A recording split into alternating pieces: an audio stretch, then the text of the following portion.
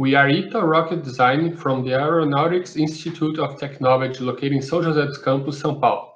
This is the preliminary design review video for the RDX rocket project from our team. This project is part of the 2020 LASC online competition. Our images and values displayed are preliminary, and they may be slightly different on the final design solution. Mission performance. All simulations are performed using a student-developed 6 degrees of freedom rocket flight simulator. Flight profile. These results do not take into account gust wind or any environmental perturbations yet. Wind tunnel, static fire tests, and Monte Carlo simulations have to be performed for more accurate simulations.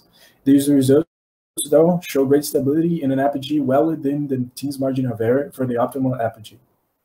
The predicted apogee in the latest simulations was calculated to be 3,345 meters, 300 meters off the optimal apogee target. Velocity. The maximum velocity predicted was 210 meters per second. The maximum Mach number predicted was 0.69, which are within our aerodynamic system's working constraints. Acceleration. Our maximum acceleration was predicted at 4.9 Gs, well within our electronic system's maximum allowed threshold. Thrust curve. The thrust curve was generated through our student-developed software. The maximum thrust observed was 2,157 newtons, with a burn time of 5.9 seconds. Aerodynamics. The aerodynamic coefficients were generated through the DATCOM software. The drag coefficient at 0.2 Mach is 0.35. The static margin at the end of the rail is 1.65. Center of gravity.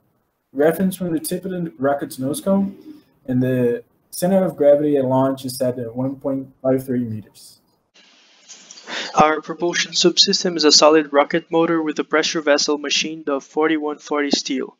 The chosen propellant is HTPB and ammonium perchlorate as an oxidizer. Our dome is fixed by screws, while our nozzle is attached with a custom thread. The motor operates at up to 50 bar, but it's designed to survive twice that load. We also use a graphite nozzle throat to avoid corrosion during the burn. Our recovery system consists of 3 carbon fiber compartments separated by aluminum discs.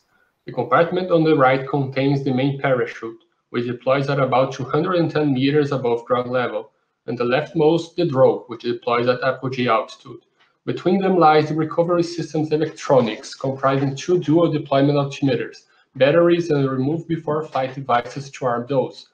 Ejection is accomplished via detonation of 2 independent black powder charges located at the bottom of each chute compartment. Airframe. The rocket has a diameter of 152 millimeters and a total length of 2.2 meters. It also has an elliptical nose cone and 4 main sections: the propulsion, primary payload, recovery system, and secondary payloads and avionics. It also has 2 external camera mounts. The materials used in structural components are carbon fiber, fiberglass, aluminum, and steel. The critical components were analyzed to ensure they satisfy the minimal safety margin of 100%. The avionics subsystem has an Arduino microcontroller that is connected to an inertial measurement unit. Besides that, it also includes a GPS. We use an SD card to store all data acquired, and we transmit telemetry through a radio transmitter using the Zigbee protocol at a frequency of 915 MHz. Finally, it also has a mobile cam for external footage of the flight. This was our preliminary version of the RDX. Thank you for watching.